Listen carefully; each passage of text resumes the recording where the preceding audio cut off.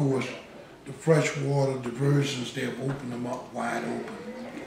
Most of our oyster beds are closer in. So the fresh water is down to 1 to 4 parts per million. That's saltwater salinity level. Oysters are dying. So it's census, we can't fish them. And by the time next week or 2 weeks, everything back there gonna be closed because of the fresh water. Normally it would be closed now.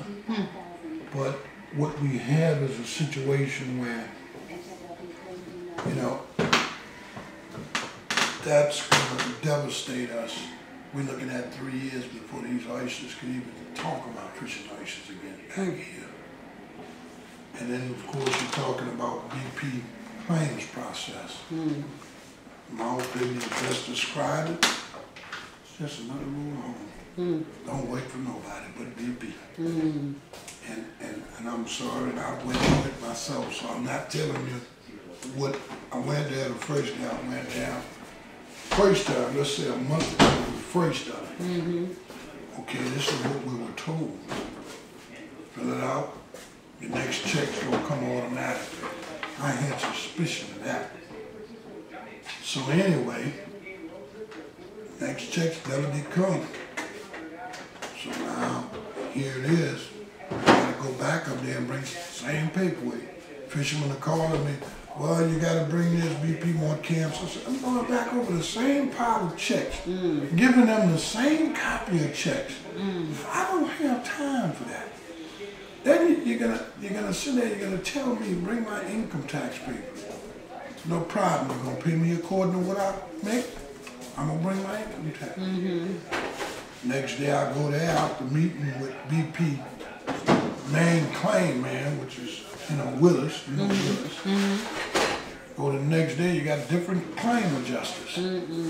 So now you're telling me you want me to break all of this down so you could determine a profit and loss statement. Well, it's on my income tax. I mean, you know, you want to play IRS, you should know how to read an income tax form, you know.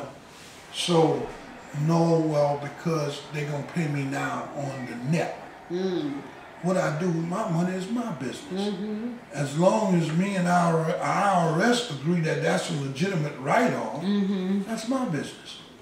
And so, you know, if BP want to argue that point, I don't think there's a courtroom in the world would hold that up to BP. If my company cleared $130,000 and I decided to take that $130,000 and put it in the boat that I lost for Katrina, that's my dick, excuse my French. That ain't BP business.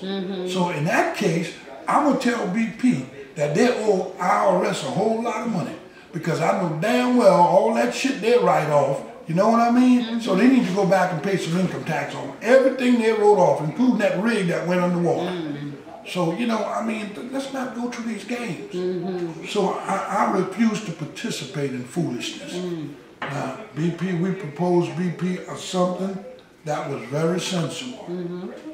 You come up with a minimum payment, no documentation, except the fact that a person have to prove that they are a legitimate commercial fisherman, a decade on a boat. You could pay that person for a 6-month payment, which consists of, you know, based on a $24,000–25,000 a year income. That's at poverty.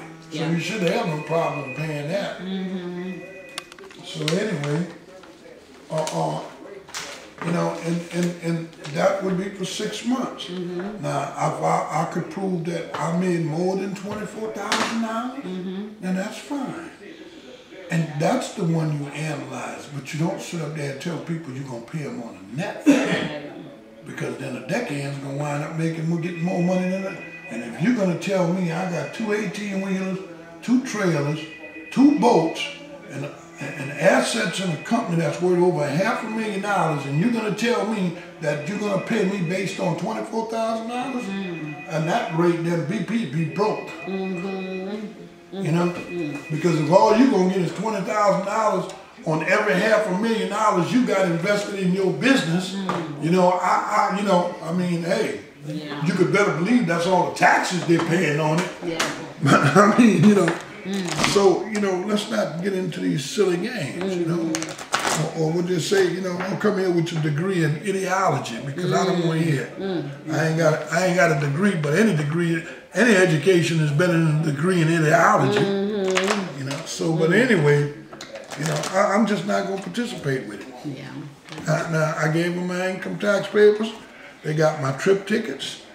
They know what my boat's made. I got another boat that we just completed that would have been ready to go to White Man Face. I brought them here. I showed them. I got 2 more back there. One of them needs a motor that I intend on buying this summer. You know, and you know what? And it's right there. It's out there for eyes to see. I ain't got to hide it or this ain't no ghost popping up somewhere. It's right there. I got the paperwork. I got the documentation. I got the license and everything else. So there ain't no ghost. So now, if you can't understand that, I don't have a problem. I got a problem with you. Yeah.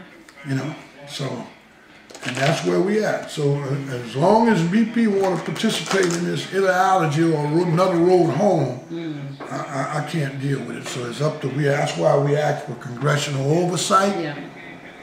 Because we knew BP was going to be BP. You know, and it proved anytime you risk spending a few $1 million and risk billions, that tells me right there you